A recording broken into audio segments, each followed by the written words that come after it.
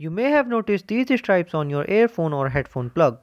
These stripes are made up of non-conductive or insulating material, and their purpose is to divide the plug into different conductive sections. And with the help of these stripes, which are at the plug, one can know many things about earphone or headphone. One stripe means mono, that means one channel of sound to both left and right side of earphone or headphone.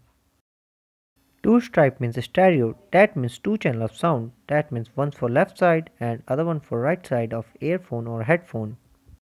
Three stripe means stereo along with microphone. So this was a short video which will help you in understanding your earphone or headphone plug in more better way. And yes, if you are new to channel and you find this helpful or interesting in any way, then please support us in growing the channel, as then we can together change this analytics. As your support encourages us to make more superfine videos. Hope you understand. Till now, thanks for watching and have a fantastic day.